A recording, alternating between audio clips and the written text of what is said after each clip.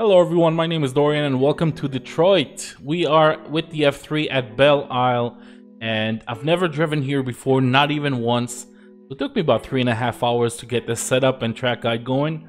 Definitely not a perfect lap, but if you do appreciate it, if you like it, please leave a like and subscribe and let me know in the comments what you think. If you want this setup, it's in the description below. There's a link to my Discord, you can find it there. And we have Get Good Sundays, just a little reminder. Get Good Sundays, 9 p.m. GMT every Sunday. We practice for the upcoming week with the F3 2-hour session, heat races, and I'll be in chat. You can ask me questions and you'll get early access to the setup that I make, so a day before I actually release it for everyone. That's it. I hope you enjoy it. We're just gonna show you the lap real quick and then we're gonna go over it corner by corner. See you on the track.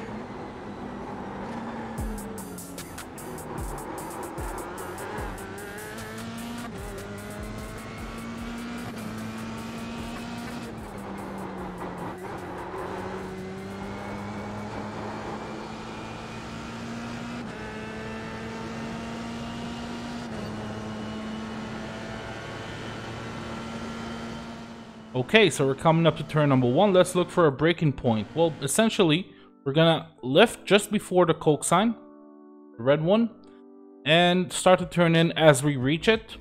And as we start to turn in, I'm gonna touch the brakes very softly, around 20%.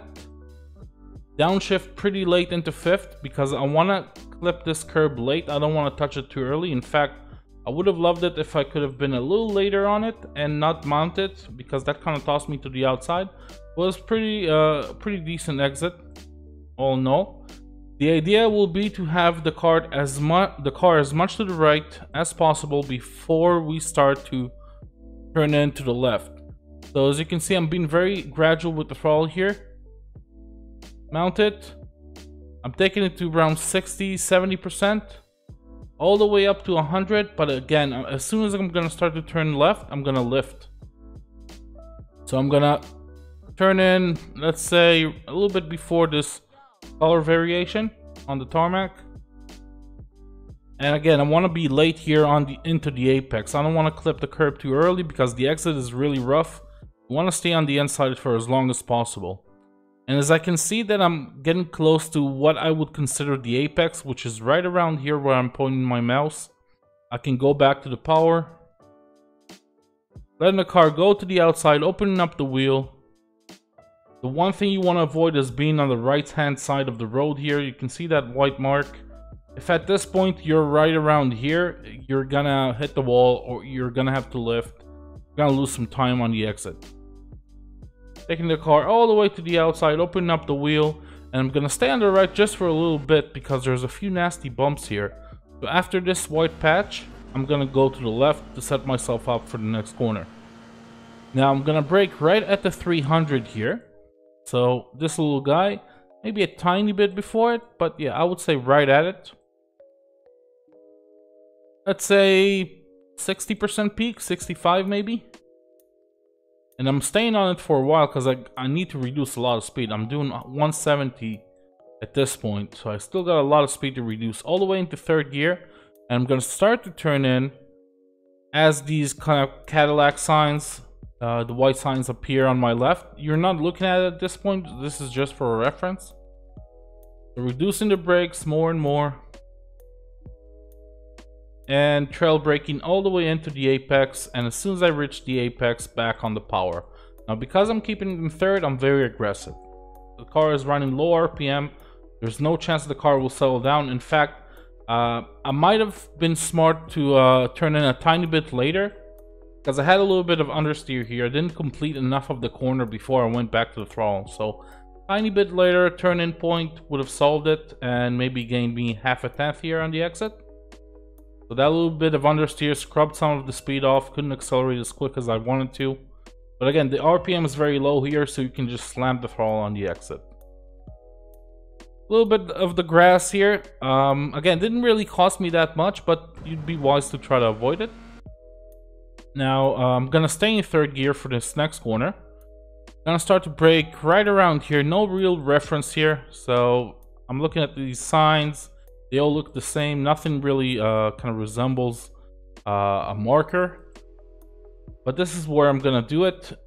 You can do it a tiny bit later as well. I decided to kind of keep it safe. 40% peak, staying in third, and releasing it immediately as I ask for the car to turn in. Kind of neutral in all the way into the apex. I would prefer to go around this apex. That means braking a little bit later, turning a little bit later, and not touching this curb on the inside. That kind of make the car bounce. On the exit, that was a scary moment. If you brake a little later, turn in later, you'll carry more speed into the corner, and you won't have to touch this part, which could upset the car way more than it did just now. Up to fourth for a very short period of time. The idea will be to kind of help me carry speed into this next corner, because I want to have a fast entry speed. You're only going to lose most of the speed right at the apex, and it's a very late apex. So fourth kind of helps me do that. My marker is right as this barrier, this concrete barrier breaks. There's a fracture here. You can see it changes direction. So slightly before it, I'm going to start braking. Peaking at around 35-40%. Starting to turn in way before the Firestone here, but I'm turning in softly. I'm not asking for much at first. Staying on the outside, not looking for the curb too early here. Downshifting into third, trail braking all the way into it. And as I get close to the apex, I'm back on the power, 40, 50, 60%. Very gradual here, because this wall, I'm gonna give it a little kiss on the exit. A little bit of oversteer, a little smudge here, a little bit of tire marks. But, you know, that's fine. That's about as much as you can use, as much track as you can use, really. Maybe a little too early with the turn-in. That's why I touched the wall. So if I would have been a little bit later, I could have carried just as much speed. This is by far not a perfect lap. This is, you know, my first time on this track, so I'm finding it very difficult to kind of get that perfect lap in. Time to brake very early here. I'm going all the way to the left, and way before I even straighten out the car, I'm going to start braking, because I want to grab that apex and I want to be as close to it as possible. You have two trees here. So the first tree, let's say, is your braking point. You're not looking at it. This is just for reference. So I'm going to start braking. I'm staying in third gear, by the way, the whole way through. On the previous corner and this one. And the next tree, the final tree, is my turn-in point. So as I reach it, I'm going to start to turn in the car. As I cross it, really. Trail braking into the apex. Very small amount of braking. This is just to rotate the car nicely. I'm trying to avoid the understeer. Turning in very early. And as I can see, I'm about to hit this barrier. This little sign here. I'm back on the power, opening up the wheel. So that kind of drifts me away from it. Make sure I'm not touching it. And that was pretty much as good as I want to take this corner, if I'm honest. It's hovering around 70% for a while, so I'm starting with 50%. Just to get the car to understeer a little bit, opening up the wheel. Staying on 70% because there's a couple of nasty bumps on the exit here. You want to avoid the oversteer, especially on the first lap, by the way. Be very, very careful here. And as I can see, the car kind of settles down. It's safe. Back to 100%. Taking the car all the way to the outside and back to the inside here to take a nice short route. Staying on the left of the white line or right on it, because after it, to its right, there's going to be a few pretty bad bumps. You want to avoid those. Got the Corvette sign. That's your general indication, but the 300 is a better marker for the next braking point. As you can see, I'm not hugging the wall too closely on the entry. I'm taking a diagonal line so I can stay close to the wall under braking. It still goes left here. Keeps going left. So right before the 300, I would call it the 315 or so. Gonna start braking pretty high peak at around, I don't know, 80%, 75%. You can see how close I am to the wall just now. I'm trying to hug it and maximize my approach for the next corner. Slowly releasing the brakes because I need to reduce a lot of speed. Around 50% at this point when I'm starting to turn in. This is where my turning point is. All the way into third gear. I'm looking to just clip the outside of this curb nicely. I'm not trying to mount it on its highest power, just slightly before it. And I'm already back on the power. So you can see, I want to show you the entire process again. So going back on the power, as soon as I hit this apex, pretty aggressive. I lost a lot of speed, so I had to reduce some of that throttle to make sure I don't understeer into this wall. Very tricky to do. Very tricky not to do that, actually. And back to 100%. Taking the car all the way to the right, and again, there's a braking point in this little barrier. Concrete stuff.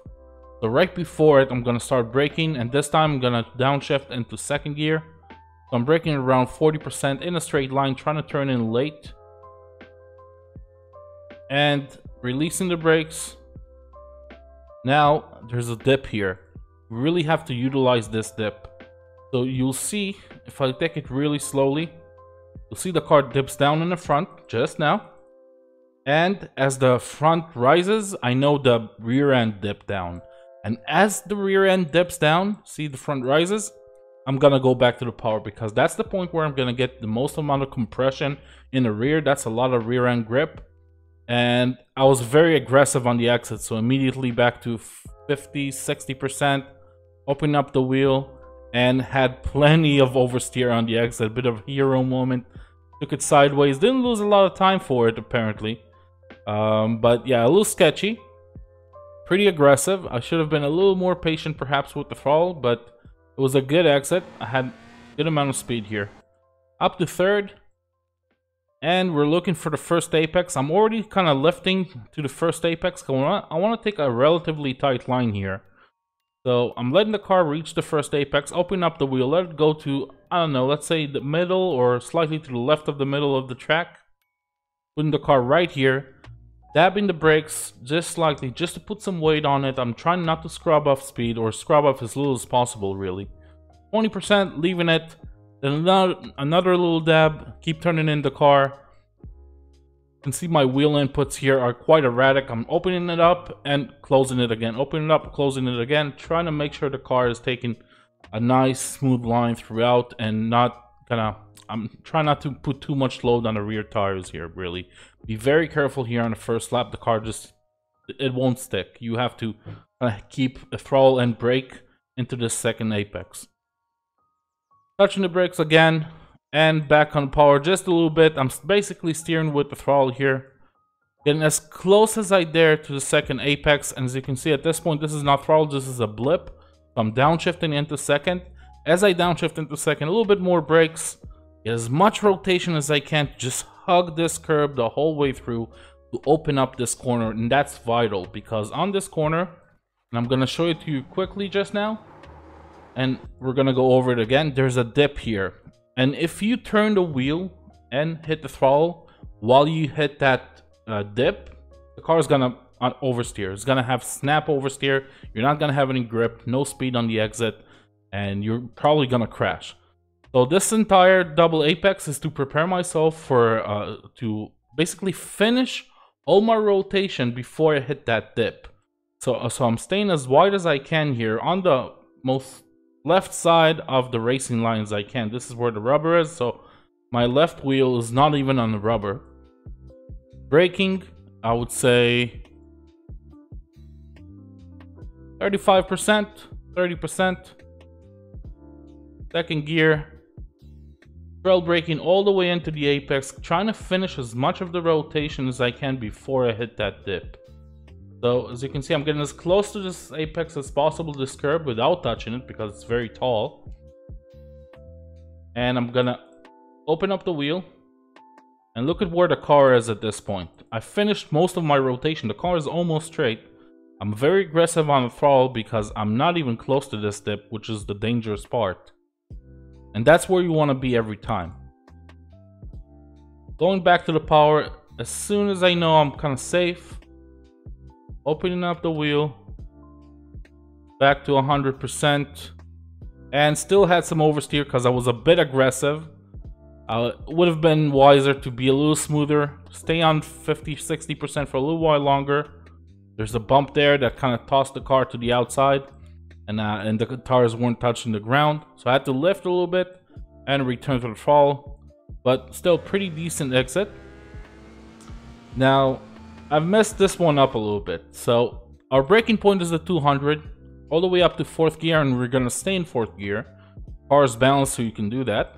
Gonna brake right at the 200. Short period of time, around 45%. Immediate release into trail braking, and I'm looking for the apex. So as soon as I start braking, I'm looking for the 200. I'm gonna brake right at the 200, and I'm diverting my eyes right here. I'm looking here because I want to put my right front as close to this curb without touching it as possible. Unfortunately, a little too aggressive on the entry. I got a little bit too much rotation, and I did clip it. I think it cost me about a tenth, maybe a tenth and a half throughout the sector all the way to the finish line. So it'd be wise to avoid it. I did get lucky though, because usually if you touch it, you just go straight into a wall. Going back on the power, as soon as you reach this apex, 40-60%. I shouldn't have lifted here if I didn't touch that curb on the inside. Immediate into 50, 60, 70%, and then as soon as I straighten out the wheel, back to 100. You can see I'm straightening out the wheel, catching the car, but there is a positive here. It put me right next to this wall, which is where you want to be. You want to be as wide as possible for this final corner, essentially the final corner, because you can take it flat out. With cold tires, I wouldn't recommend it. You might have to lift a little bit on the entry. But if you take a wrong line, if you're too narrow, if you turn in too late, you're not going to have the grip to take it flat out. You're going to have to be careful and make sure you use all of the road available to you, and use the camber on the inside here where all the rubber is. That's where all the grip is. Hug this apex nicely, and that will allow you to take it flat out pretty easily. And that's it. We're just gonna hug the inside here, and that will take us to a 121.791. Hope you guys enjoyed this track guide. If you did, please leave a like, subscribe, let me know in the comments what you think. Hop over to my Discord. We have Get Good Sundays. Every Sunday we practice for the upcoming week with the F3s, 9 PM GMT, and you'll also be able to find the setups there.